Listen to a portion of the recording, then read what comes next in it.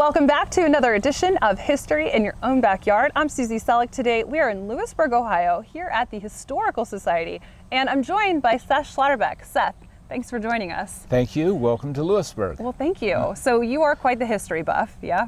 Yes. And this town is rich with history. It is so indeed. I want to get right into it with Henry Horn starting there, and we'll move along. Okay. Henry Horn was the founder of Lewisburg, the official founder of Lewisburg. There were already people out here. 1804, 1805, Lewisburg was platted, and the deed was registered in 1818. Henry Horn was himself a German immigrant to Virginia. He settled in Lewisburg, Virginia. He made several trips out here before he finally moved somewhere between 1812, 1816. When they established the National Road legislation, or whatever you want to call it, and it was to come through this area, a man named John Mumma, and we're talking now the 1830s. Yep. John Mumma, again an entrepreneur and speculator, bought up a bunch of land and decided he was going to plat a village, and when the National Road went through, he'd be able to take advantage of that. So he platted a village called Euphemia, which is not even a mile north of Lewisburg, like half mile at the absolute maximum. Right.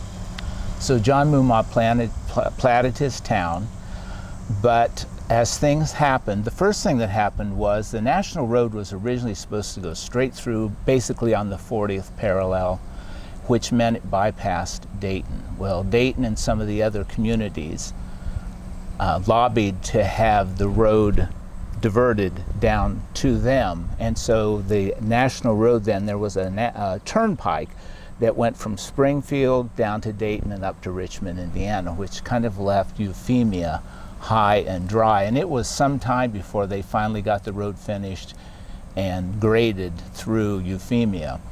Well, then in the 1850s, there was to be a railroad built, and they even built some of the grading.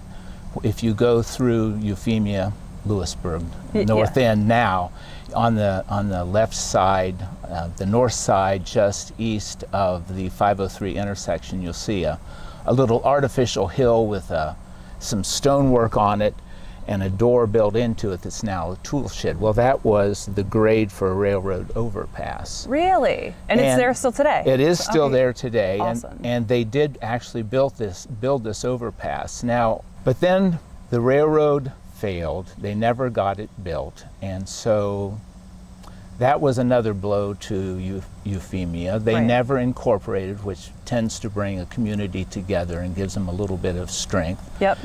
And in the 1880s, the railroad came through Lewisburg, and that was more or less, I suppose you'd say, the death knell for Euphemia. And by 1911, they had closed the post office. Okay. And in 1916, after apparently a bunch of wrangling on both sides, Lewisburg annexed Euphemia. And something I think is a little bit ironic is that our post office today for Lewisburg is located in what was Euphemia. That's fantastic. A little ironic, yeah, you're right. So where we're standing right now, it is the Historical Society current day, but what has it been? Well, this was the original depot for Lewisburg, Ohio. It is not on site or currently in its original position. It was moved from on the west side of town at some point. But this was the depot. It was built about in the 1890s, sometime towards the end of the 19th century, and served as a depot until it was closed in 1966, barely 80 years of operation. Yeah. And the last train apparently went on these tracks. It's a little hard, no one has really recorded it, but it seems that it was in 1977. So then the railroad was gone from Lewisburg. Got it. But Lewisburg's on Route 70, which is a main thoroughfare for trucking and for transfer of all sorts of goods, and so that, I guess you'd say, replaced the railroad. There's a building just up the street that Henry Horn, the original structure Henry Horn built. Really? And it still stands? It still stands. It's very, very changed and we do have a photograph of it more or less in its original condition. But he established a distillery, a tannery, and a mill that stood across this road here. Okay. On Twin Creek. The mill race came up from Twin Creek, and he had numerous sons, and each of those industries then were managed by one of his sons. And the building that was originally the distillery and tannery has been many, many things, including a tobacco warehouse for a good long time, because that was the money-making industry in this area for a long time. And when I was there was a sawmill there at one time, and when I was a kid, there were still the rusted bits and pieces of this saw equipment and big piles of sawdust. But all that's cleared away now, and it's been made into apartments. So there's a covered bridge across from where we are right now. Right. Can you talk about that? Yes, it's now in the Lewisburg Community Park. In 1886-87, there were a lot of storms went through this area and destroyed a number of Preble County's covered bridge. So a man came out from Delaware County, originally from Vermont, and built, I think, 14 bridges here in Preble County, 12 or 14 bridges, a number of which still stand. As we've said, the depot functions as the Historical Society's main building. Yep. They also own the blacksmith shop uptown and have done a good job with restoring that and taking care of that, and they're open once a month and for special occasions. Okay.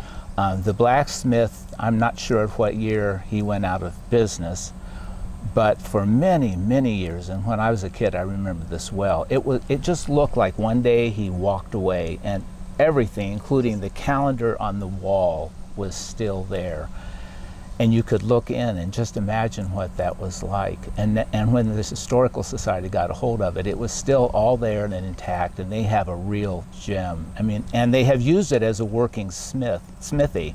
They've had people come in and do demonstrations of blacksmithing. That's very cool. So that's a very interesting building. We have our town hall that was built in the 1890s, and like so many town halls in small towns, it had an opera house.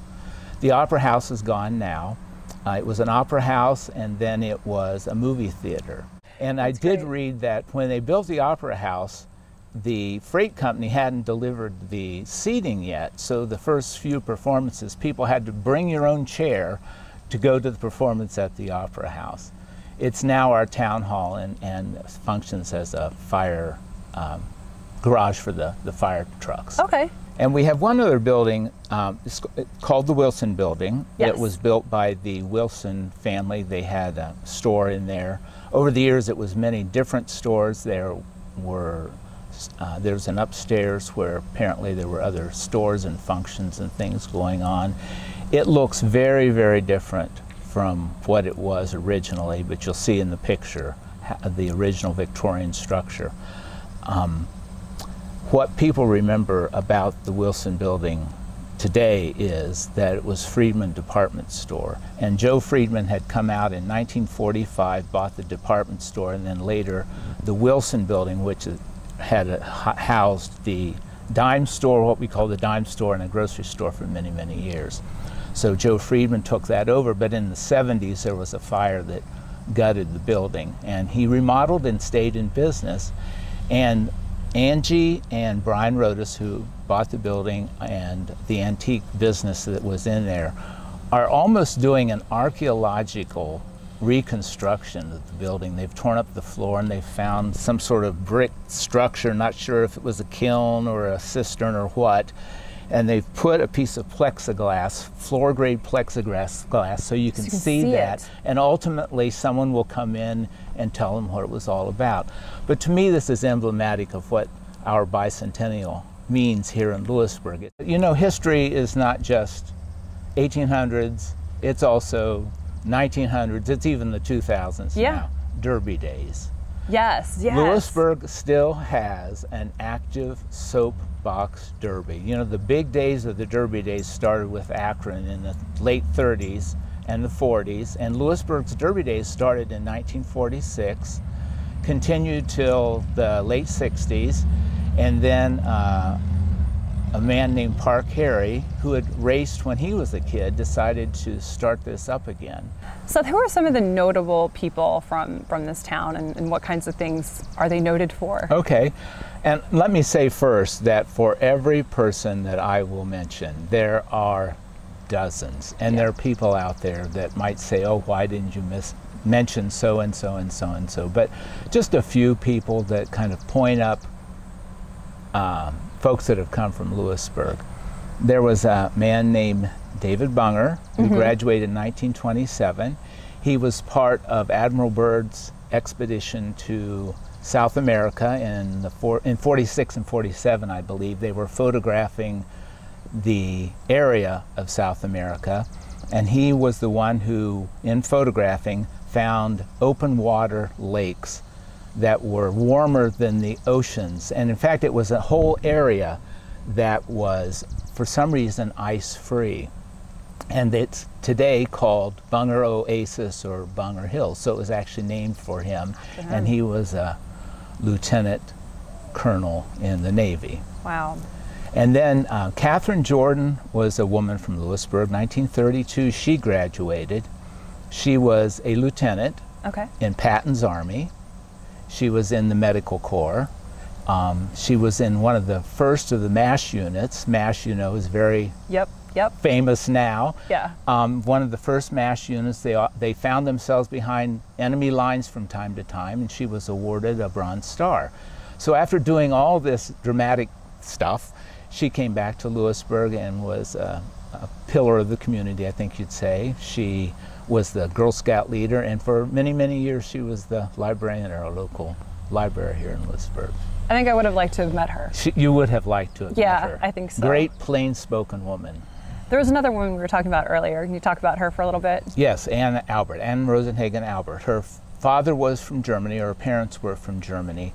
And I don't know if Anne was actually born in Germany or not. After the war, Second World War, she and her family had gone back to Germany to visit family and to be one of the early humanitarian visitations in Germany. And I read something that she wrote, that her family had been on the Schindler's List, but I'm not sure what all that involved, and I would love to dig into that a little more deeply. I just read that in prepping for today.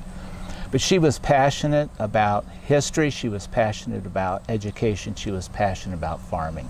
She would go into the schools and do living history demonstrations for the kids on farm life and home arts from the 19th century. She served on numerous boards in the community and organizations, and she headed up an effort to catalog the 3 cemeteries in the township. And we're talking about cemeteries that were first established 1812. Seth, fantastic information today, and just you know, every reason from the Derby to this great history, the Derby days, to the history of being able to want to come here. It's very intriguing, and yeah, I appreciate your time and information. Well, thank you, folks. It is a great place to live. It's a great place to raise families. It's a good community, and I'm happy to be part of sharing it with you folks in the world at large. Yeah, and a couple of people helped you get the information together. I know this was sort of a group effort. Right. So maybe we can close the show out with them. Okay, good. All right. Yes, thank you very much. Yeah. Thank you for watching another edition of History in Your Own Backyard. Today we were in Lewisburg, Ohio, and just wanted to say thank you to the team here who helped us collect things for the interview today. Marcia, Brian, and Everett, and of course Seth, thank you. Remember, travel slowly and stop often. Bye for now.